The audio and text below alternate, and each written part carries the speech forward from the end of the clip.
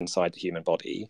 So, like that's the quantum computer is a tool to help people develop better medicines, and so it will be part of the whole value chain. I think in the same way that computers are today.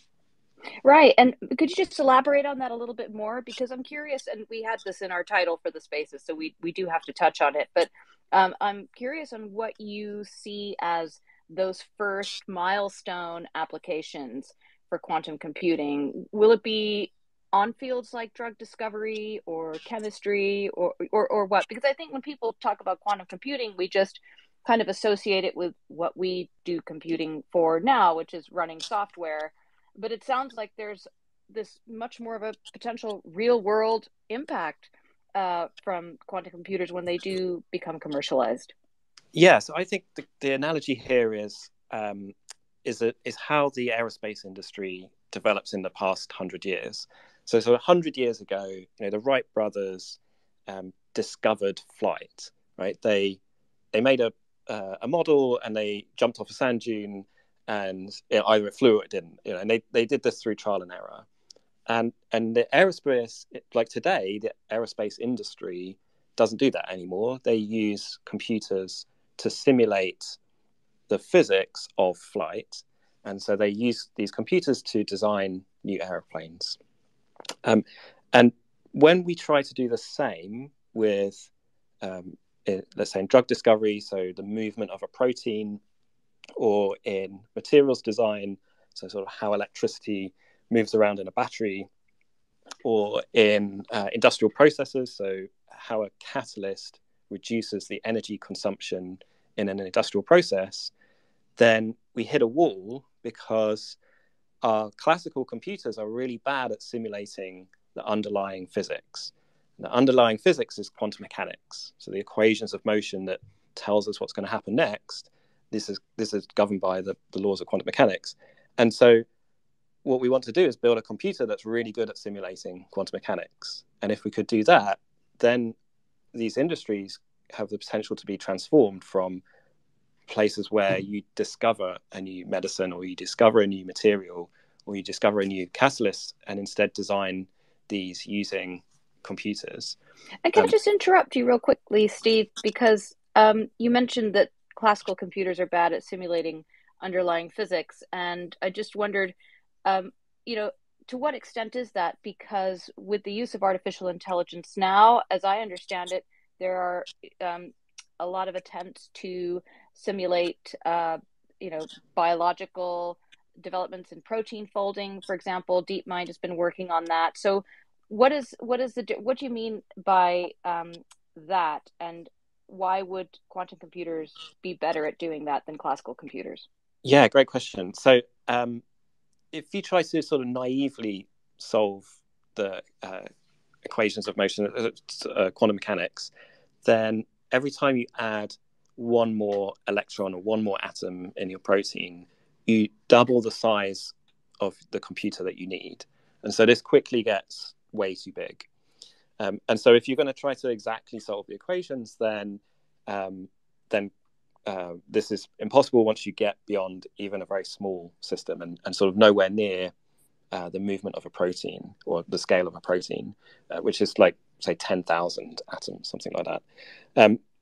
So So then, compute power. So it's about compute power, not so much about the models that are exactly, limited. Okay. yes, that's right. So then, so we could, so then this AI and machine learning approaches, is very similar to, and computational chemistry. So it's this whole field of approximating then these equations. So maybe the thing to do is throw out some of the physics and try to approximate these equations.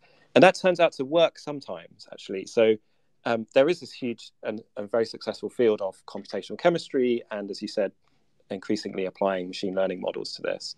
But there are certain types of problem where we know that this is a really bad approximation. And these are like typical examples are when there's a metal involved.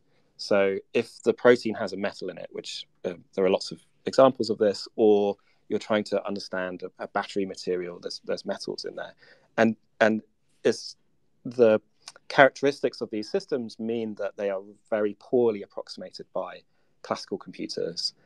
And so these are the types of problems that would be unlocked by a quantum computer. So it is finer grained than saying, yeah, we're going to solve all of chemistry. It's like we already understand rubber very well, but we'd actually like to understand metals as well. And maybe another way of thinking about this is to say, machine learning kind of generalizes existing data. It doesn't tell you what's happening somewhere else in the space, like where you've got node related data. Quantum mechanics is a model of the world that happens to be so amazingly accurate that it predicts the entire space, tells you everything that's going to happen. So not just the starting structure, as in the AlphaFold, so that tells you sort of a static view of the protein, but what's going to happen to that protein over the time scale of a second, how it's going to move around, and how that might open up new places to bind a potential drug. So I think all of these things will be combined together. You could sort of think of quantum mechanics as the ultimate model of the world. And really what we're trying to do is build a computer that can solve that model. That is absolutely mind-blowing. What a crazy notion. A quick basic question for you before we have to wrap up. We might just be able to fit one or two more questions in. But to what extent does Moore's law apply to quantum computing? Does it apply at all? Yes. So we've seen essentially a progress in. So I think the question to ask is, like, how good are people at building a quantum computer, and how has that changed over time? And I think that's when you see an equivalent of Moore's law in quantum computing. So how good are we? How many operations can you do on your quantum computer is a metric that has been approximately doubling every 1 to 2 years. And we've seen that for the past 2 decades. And I think this is why it's such an exciting time for quantum computing right now, and why these roadmaps of, hey, like, this is a massive step forward, but we think we could do that by the end of the decade, are actually credible. And it's because for the past 20 years, we've seen that level of progress, and that doesn't seem to be slowing down. Okay, that's great. Well, Steve, I think we have just come to the end of our time for the spaces, and thank you so much for joining us to talk about quantum computing. And I have to say, I really loved the analogy you gave earlier about the digital cameras. Kodak inventing that first camera that was just 0.01 megapixels, how it was rubbish compared to film cameras. And that's kind of where quantum computers are compared to classical computers today. But that, of course, is changing, just as you've said now, developing gradually each year. So definitely going to be keeping an eye on this. And thanks again for joining us, Steve, and for explaining all that. Thank you. Great questions. I really enjoyed it. And thank you to everyone else for listening in on the spaces. I do hope we'll be able to come on again next week, and that Elon Musk will not shut down Twitter Spaces. As I said, it's a great feature. Keep it free. But if you can join us next week, we'll be on talking about voice cloning with Respeecher, which is a Ukrainian startup doing some really fascinating work in AI.